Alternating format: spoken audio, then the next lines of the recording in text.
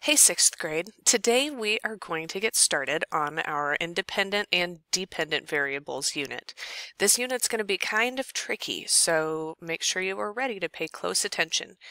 In this first lesson, you just have one learning goal and two vocabulary words, but I'm going to give you lots of little tips that you need to make sure you include with your vocab words.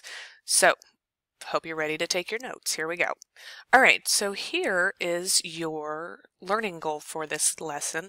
Your learning goal is I will learn to identify the independent and dependent variable in a given situation.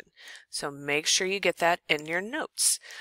Then you're going to have two vocabulary words. So the first one is independent variable. So the independent variable, basically, the definition is pretty simple. It changes independently. That variable will change all on its own. There are three little things that I want you to make sure you get in your notes that you need to remember that go along with independent variables. The first is that the independent variable always comes first. The second is the independent variable is always on the x-axis on a graph, and by the end of this unit we will be graphing our independent and dependent variables. And the last little tip for you is if the problem involves time, time is always the independent variable. So make sure you click on pause so that you can get all of this in your notes. So the dependent variable, its definition is that it changes in response to the independent variable. A couple of little tips for this one is the dependent variable is always on the y-axis on the graph, and the independent variable, which will be labeled as y, depends on the number chosen for x, and x is the independent variable.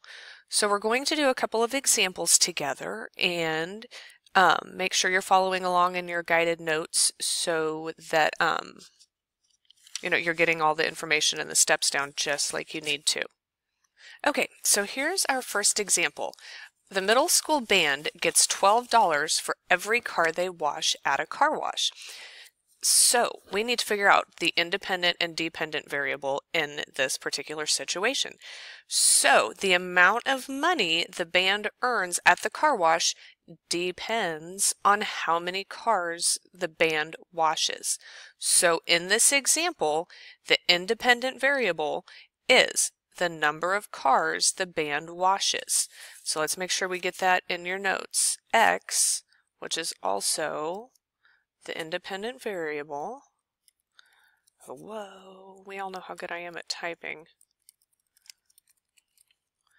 It is the number of cars washed. Oh my goodness. Which means that the y value, or the dependent variable, oh my goodness, is the amount of money earned.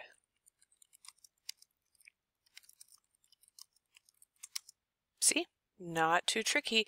The amount of money the band earns depends completely on how many cars the band kids wash, which is why the independent variable is the number of cars washed, and the dependent variable is the amount of money the band earns, because it has to see what's going on with the independent variable first. All right, let's do another one. Okay, here's our next example.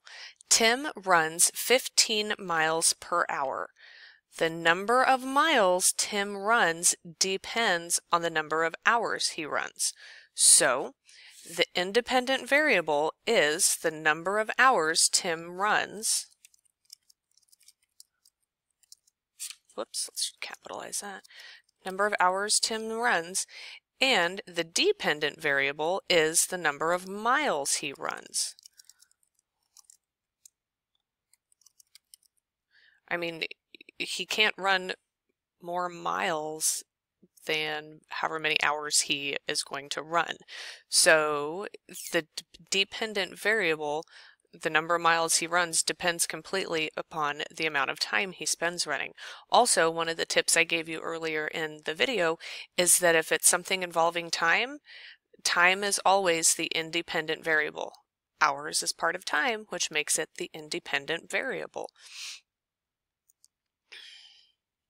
Here's our last example, and then you'll have to do the couple of extra ones on your own, and you'll see the practice problems given to you in your guided notes.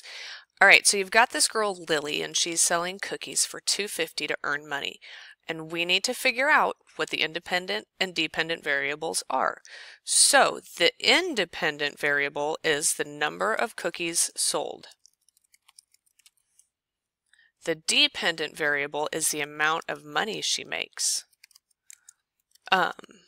Because, I mean, unless she sells cookies, she's not going to make any money, and how much she makes depends completely on the number of cookies that she actually sells. So, make sure you've gotten all of this in your notes. Go on ahead and do the situations that are in your notes. You've got Gus and his pay on the go phone. You have the Pizza House story. And you need to write down the independent and dependent variables of both. And we will go over the answers in class next time we meet. So there you go.